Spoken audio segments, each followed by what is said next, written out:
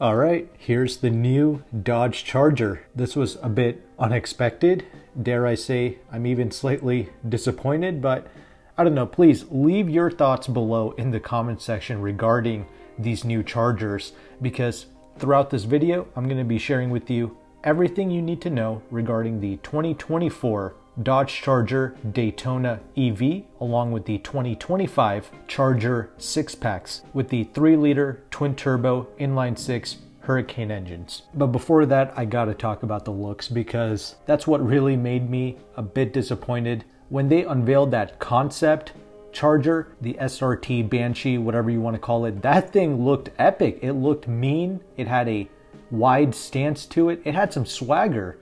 However, these production models, they look narrow, almost like a budget rental vehicle, like an SXT model or something. Yet these are not SXTs. What I'm showing you on the screen, these are the Daytona EVs and the 6-pack models. These are your performance variants, and they just look so plain, and they lost the character that the previous generation models had. And I was personally an owner of a brand new Challenger Scat Pack with the 6-speed manual transmission. It wasn't even the wide body, it was a skinny body, pretty much base model Scat Pack, and even that Challenger had so much swagger and presence out on the road, and the wide bodies even more so. It was easily my most favorite looking muscle car. I love the Challengers, and even the Chargers, you know, they look great too. But here for these new models, I don't know, I have kind of mixed emotions about it. But please leave your thoughts below in the comment section regarding how these vehicles look. I will say the interior space is a massive upgrade, and I will be getting to that in a little bit. And maybe I'm overreacting. Perhaps in person, these cars will look better. And as you can see by the name, this is called the Dodge Charger, and it's going to be available with 4 doors and as a coupe under the same Dodge Charger nameplate. So there's no more Challenger. Both versions have a 121-inch wheelbase for the coupe and the sedan, which is 1 inch larger than the outgoing 2023 Charger. And the other thing to note, we have slightly less rear occupancy space, both with the legroom and the headroom for the coupe and the sedan. However, these new Chargers are hatchbacks. You have about 133% more cargo space than the outgoing Chargers. Now, this is both a pro and a con. One of the things that really made the outgoing Chargers and Challengers stand out was the amount of rear occupancy space. You had decent legroom and headroom when you sat behind either the Challenger or the Charger. So now we are sacrificing that with this new generation. The rear seat legroom is about 3 inches less now than before. But with that hatchback, we now have 38.5 cubic feet of storage space, especially when you drop the rear seats. And being that hatchback, you just have a taller loading space as well. So very practical when it comes to the trunk. But let me know in the comments how you feel about losing some of that rear occupant space. But physically, the new Chargers are larger in just about every way compared to the previous models. And all-wheel drive is going to be made standard across the board.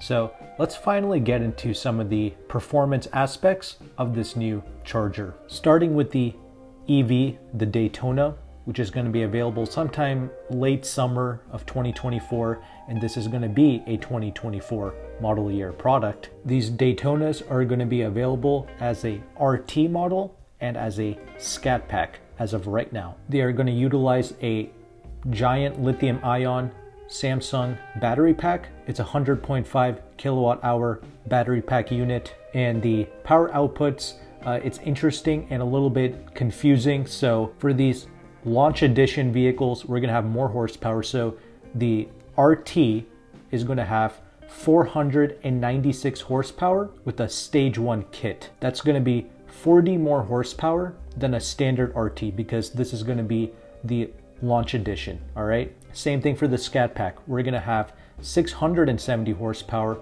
with a stage 2 kit, and that's going to offer you 80 more horsepower than a standard EV Scat Pack. Again, just for the launch editions. And on the steering wheel, you're going to be getting a power shot button, which adds 40 horsepower for 15 seconds, but they included this 40 horsepower in the horsepower figures. So technically a RT Stage 1 Launch Edition is going to have 456 horsepower and a launch edition Stage 2 Scat Pack is going to have 630 horsepower. Yeah, very confusing, but then again, this world loves confusion, right?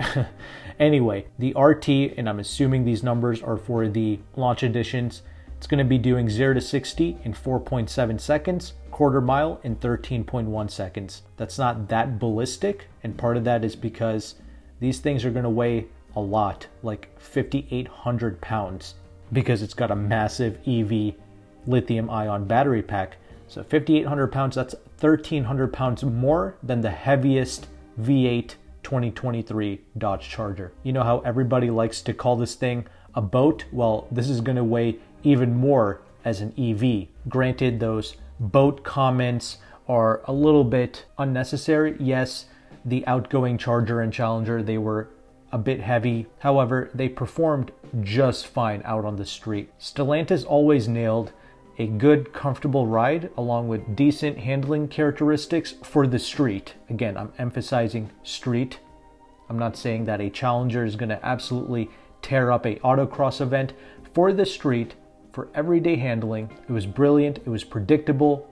You're not going to crash it into a crowd of people like some of the competing products, because you knew exactly what the Charger and Challenger were going to do. It was set up so perfectly, and it was even relatively quiet. It was just a great touring performance product. And I'm sure these new Chargers will continue that, but as an EV, yeah, it's going to weigh a lot. Anyway, the Scat Pack EV is going to do 0 to 60 in 3.3 seconds and 11.5 second quarter mile time. And as mentioned before, all-wheel drive is standard for these EVs and the gas-powered models, which I'm going to talk about in a little bit. But regarding the range, the RT is going to get 317 miles of range, and the Scat Pack only 260 miles. So that's a shame. You have that massive battery pack, and the range is pretty abysmal. Granted, that's most likely because this is a performance vehicle, and maybe they're downplaying the numbers because they know people are going to be flooring this and they're going to drive it more aggressively. Perhaps that's why the range is so low, but that's just speculation. I don't know. That's your official range numbers from Stellantis. If you use a 350 kilowatt DC fast charger, you can go from 20 to 80% in under 28 minutes, which again, that's a long time. The Genesis products are able to do it in less than 20 minutes. And if you're using a level 2 charger, like the one that you install in your house, you can charge this thing again 20 to 80% in 5.5 hours. These EVs are going to have a R-wing design in the front, and the air flows up through the grille opening and over the hood and the roof. So instead of a moonroof, these EVs are now going to have a optional fixed full-length glass panel, which is pretty cool. That's going to be similar to the Lexus LC500. But again, that R-wing front design, that's only for the EVs, not for the gas-powered Chargers. Moving on to the 2025 Chargers, which are called the SIXPACK, believe it or not. I know this is a muscle car, but yeah, naming these things after, you know, your abdomen and, you know, calling it a six-pack, a bicep, glutes, quads. I mean, yeah, that's kind of a weird naming structure. Granted, I'm not a huge fan of their demonic naming schemes either, but SIXPACK was kind of lame. Again, leave your thoughts below regarding that. But you're gonna have a SIXPACK HO, high output, and a SO, which is your standard output. So the high output Charger is gonna have 550 horsepower. Again, it's the same engine, a 3-liter twin turbo Hurricane inline 6, and the standard output with the same engine, 3-liter twin turbo inline 6, is 420 horsepower. These two engines, the HO and the SO, they are replacing your RT and your Scat Pack in the gas-powered lineup. So yeah, that's great. Those are some healthy numbers coming from that engine. However, the high output engine is apparently only available for the 2-door coupes. If you go with the 4-door Charger, you're only going to be able to get the standard output 420 horsepower engine, and that's a bit unfortunate. They should give both the 2-door and the 4-door the option of the high output. Perhaps they'll do that in the future, but as of right now, they're not doing it. These engines are going to be mated to an 8-speed automatic, and once again, all-wheel drive is standard. They're essentially preparing you for full EV models. If people get accustomed to and used to these soulless, bland turbo engines with that relatively instantaneous torque, then the next logical progression is jumping into a full EV, right? With the true instantaneous torque and power and just overall better performance and even more refinement, right? Because that's what these turbo engines have to offer, is their refinement. I mean, who knows? Because this is Stellantis, they might spice up these inline six engines. You might get some more blow-off sounds and a little bit more character than, let's say, a B58 inline six from BMW. But again, we'll have to see. Clearly, these engines will never have the same character of the 5.7 liter and the 6.4 liter Hemi V8s. But you can get massive Brembo brakes, 6 pistons in the front and 4 pistons in the back. They're mainly claiming this for the Daytona, but I'm sure the inline six models can get this same setup. So that's a huge and proper braking system. And when you go with the track pack option, you're going to get 20-inch wheels with a staggered tire setup, 305s in the front and 325s in the rear, so it's the widest tire setup possible. Regarding the suspension, the Charger is going to have a multi-link front suspension that's going to deliver increased performance in cornering with stiffness from a forged aluminum links that helps in the durability and the dynamic / handling performance. We have a fully independent rear suspension. It's going to be a 4-link suspension geometry that increases body control during high-speed cornering. And optional on the Charger Daytona Scat Pack, the EV, with the track package, you can get adaptive damping suspension, which uses dual valves, one for compression and for the rebound. And we're going to have various drive modes that you can play with, and some unique ones such as a donut mode, a drift mode, line lock, race prep, launch control, and even a drag mode as well. I mean, straight line performance is not going to be an issue with any of these new Chargers. But finally, let's go ahead and talk about this interior space, because it is a massive upgrade. Granted, the outgoing Charger and Challenger, they had big comfy leather seats, the infotainment worked, the gauge clusters, that looked good, and the steering wheel felt proper as well. So everything you interacted with regarding the outgoing Chargers and Challengers felt nice. However, the design was bland, it looked generic, like a rental car interior space, but it was functional. Now it looks way more premium and upscale. I like the layout. We have a kind of a square steering wheel setup similar to the C8 Corvette, and we have a full digital gauge cluster here, either a 10.25 inch or a 16-inch optional digital gauge cluster. It's going to depend on which model you go with. And regarding your infotainment, we have a 12.3-inch display with Uconnect 5. It's a Android-based operating system. You can also get a optional heads-up display. You also have 64 ambient lighting colors that you can choose from. You got yourself a wireless charging pad and various little packages you can choose from, like a carbon and suede package, a sun and sound package. Standard, these vehicles are going to get a 9-speaker Alpine unit with 506 watts along with a subwoofer. The higher models are going to get an 18-speaker 914 watt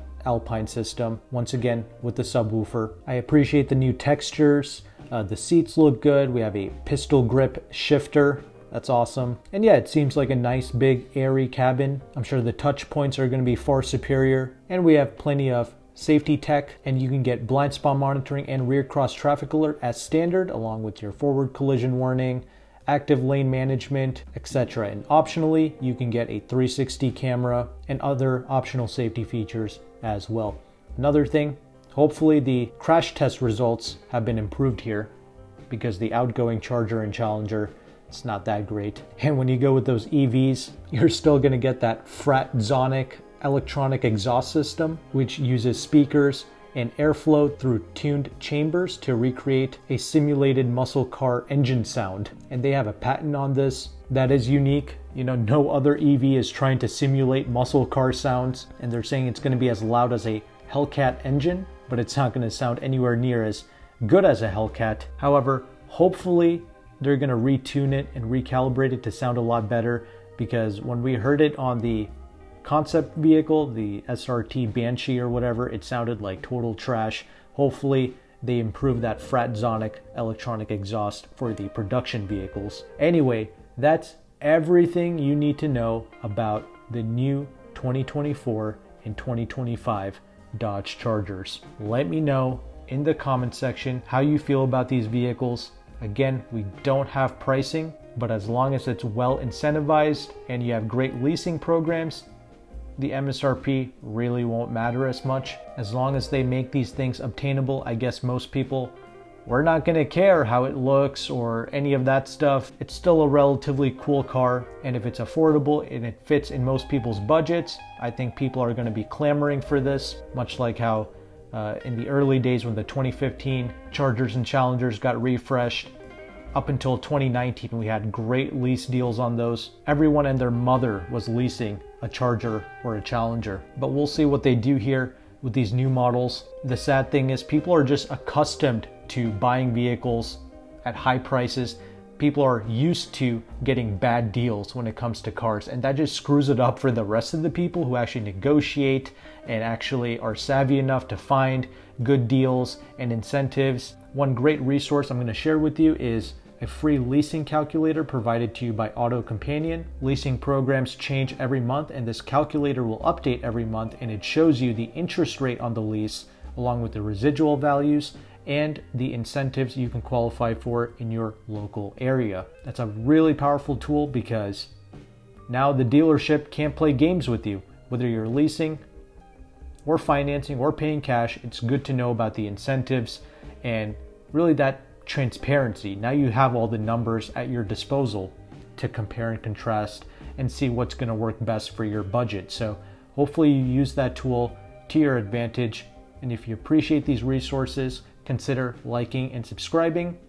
But thank you so much for watching this video. Take care and goodbye.